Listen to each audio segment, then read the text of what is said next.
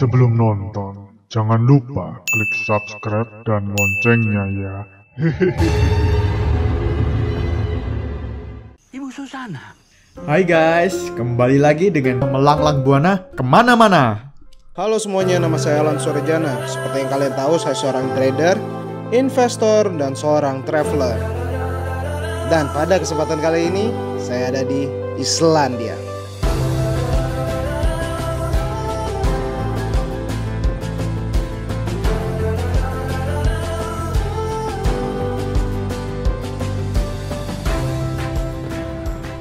Jadi nih, Om Alan bisa memaksimalkan hobinya traveling kemana-mana dari trading guys. Kalian juga bisa mulai belajar trading gratis di channelnya di sini nih. Link-link semuanya ada di description di bawah video ya.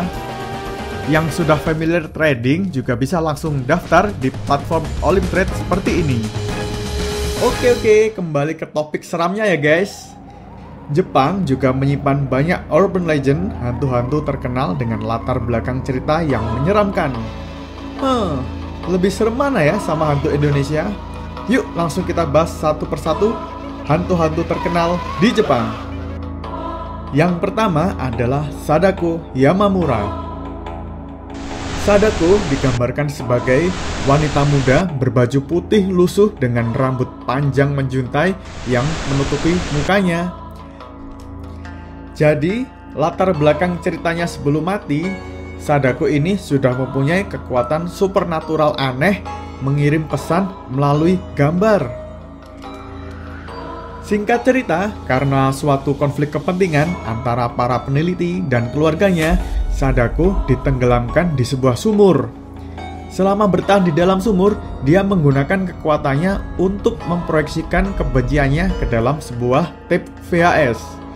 Dia kemudian mati dalam 7 hari di dalam sumur tersebut. Tape VHS itulah yang selanjutnya menyebar kutukan. Siapapun yang melihat isi rekamannya, maka dia akan mendapatkan telepon dengan pesan bahwa 7 hari lagi dia akan mati. Kematian korbannya pun cukup unik, karena arwah Sadako akan muncul melalui media yang menampilkan gambar seperti televisi atau monitor-monitor di sekitar korban. Beralih ke nomor 2, yaitu Kayako. Penggambaran Kayako sekilas mirip dengan Sadako dengan rambut panjang dan gaun putih.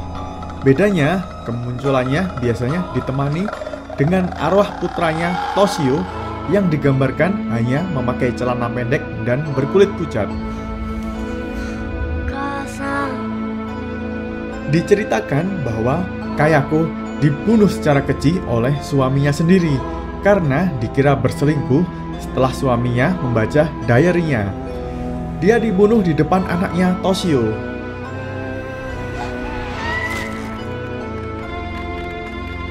Toshio pun akhirnya juga terbunuh oleh ayahnya sendiri karena ayahnya mengira bahwa Toshio bukan anaknya.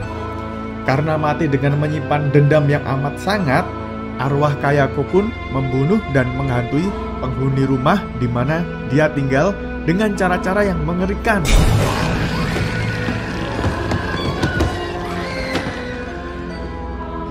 Di banyak kemunculan hantu Kayako biasanya didahului dengan penampakan Toshio kecil.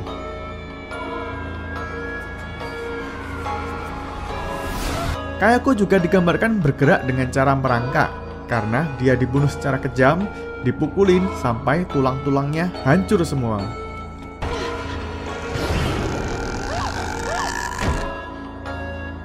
Hantu selanjutnya nomor ketiga, yaitu Hanako. Hanako digambarkan sebagai hantu gadis yang mengenakan rok merah dan muncul di toilet. Ada versi yang mengatakan Hanako tewas pada Perang Dunia Kedua, dan versi lainnya dia tewas karena dibunuh predator seksual di toilet. Kabarnya, Hanako menghantui toilet-toilet di lantai 3 sekolah-sekolah. Dia bisa dipanggil dengan cara mengetuk pintu toilet 3 kali dan kita berkata, "Apakah kamu di sana, Hanako?" Jika ada suara gadis yang menjawab, "Iya," berarti dia ada di sana. Dan kalau kamu penasaran, kamu bisa membuka pintu toilet untuk mengetahui wujud aslinya. Tapi dengan resiko diseret masuk ke dalam toilet dan menghilang. Oke, beralih ke hantu selanjutnya, yaitu YUKI ONNA. YUKI ONNA jika diterjemahkan sendiri adalah wanita salju. Dia digambarkan sebagai wanita yang sangat cantik, berkulit putih, yang menampakkan diri di daerah pegunungan bersalju, dan dia biasanya membunuh dengan cara membekukan atau menghisap jiwa seseorang. Cerita legenda paling terkenal dari YUKI ONNA adalah ketika ada dua lelaki tua dan muda tersesat dalam badai salju. Mereka beristirahat di sebuah gubuk. YUKI ONNA pun muncul diam-diam dan menghisap jiwa lelaki tua. Lelaki yang lebih muda tiba-tiba bangun dan melihatnya. Tetapi YUKI ONNA membiarkannya hidup karena melihatnya masih muda dan tampan. Tetapi dia mengancam pemuda itu bahwa akan membunuhnya jika menceritakan hal ini ke siapapun.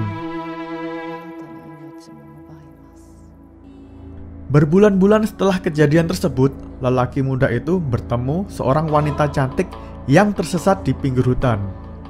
Dia kemudian menikah dengan wanita tersebut sampai mempunyai anak. Sebenarnya wanita tersebut adalah jelmaan YUKI ONNA. Akhir kisahnya sendiri mirip dengan cerita rakyat Indonesia Jaka Tarub dan 7 Bidadari, di mana lelaki muda mengingkari janjinya dan YUKI ONNA pun pergi meninggalkannya dengan anak-anaknya.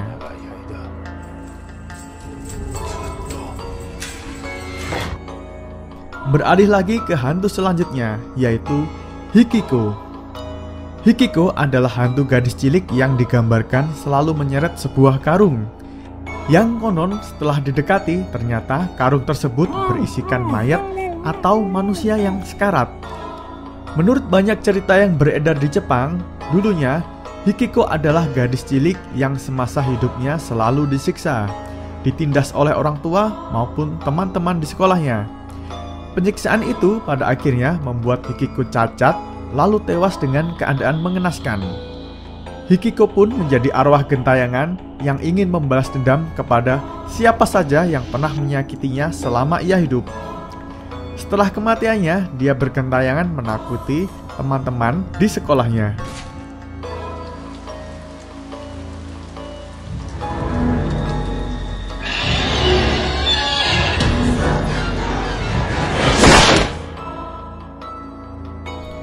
Selanjutnya adalah hantu yang cukup mengerikan, yaitu TEKE. Nama aslinya adalah Kashima Reiko. Hantunya digambarkan sebagai gadis dengan pakaian ala anak SMA Jepang, tetapi tubuhnya terbelah tanpa bagian kaki. Dia bergerak dengan tangannya sambil membawa senjata menyerupai sabit.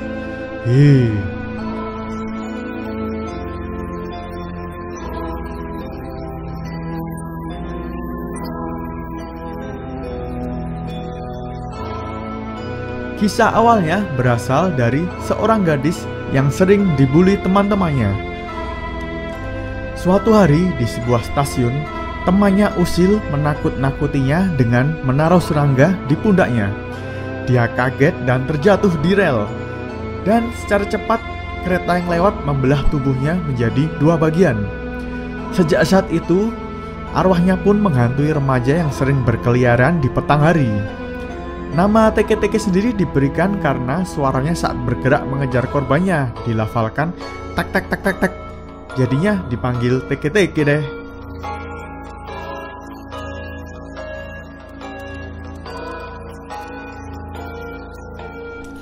Selanjutnya lumayan terkenal nih, KUCHISAKE ONNA. Digambarkan sebagai seorang wanita yang selalu mengenakan masker di mulutnya dan membawa gunting. Wujud yang mengerikan akan tampak setelah dia membuka maskernya, di mana mulutnya sobek melebar seperti digunting dengan kasar. Latar belakang ceritanya diceritakan bahwa dia dulu seorang istri yang cantik. Tetapi karena suatu kejadian, suaminya cemburu berat lalu merobek mulut dan membunuhnya. Arwahnya pun kemudian bergentayangan tiap malam. berkeliaran dengan bertanya pada orang-orang yang ditemuinya. Dia akan bertanya, apakah aku cantik? Rata-rata orang yang ditemuinya akan menjawab iya. Dia lalu akan membuka maskernya, memperlihatkan mulut yang sobek dan bertanya kembali, kalau sekarang bagaimana? Kalau korban menjawab iya, maka Kuchisake Onna akan menyobek wajahnya dengan gunting yang dibawanya. Aku dulu juga pernah ketemu waktu di Jepang loh. Alhamdulillah bisa lolos. Kalau mau tahu jawabanku atas pertanyaannya, bisa lihat videonya. Langsung klik pojok kanan atas ini ya. Oke, itulah beberapa legenda hantu Jepang yang sangat populer di masyarakat. Kebanyakan hantunya kok wanita ya. Sebenarnya ada beberapa hantu lain dengan bentuk-bentuk yang aneh. Tetapi karena minim referensi gambar dan video, jadi untuk sementara skip dulu ya. Bagi yang belum subscribe, jangan lupa tekan subscribe dan tekan loncengnya agar tidak ketinggalan video-video terbaru dari Rizky Riplay. Karena ada kisah mengerikan yang tidak subscribe bakal didatangi Kuchisake Onna loh. Apakah kamu sudah subscribe? Ngapain subscribe segala? Kenapa? Gak kasihan sama yang buat? Gak kasihan sama yang buat? Aku kan haters, hehe. Aku kasih tahu rasanya di dislike.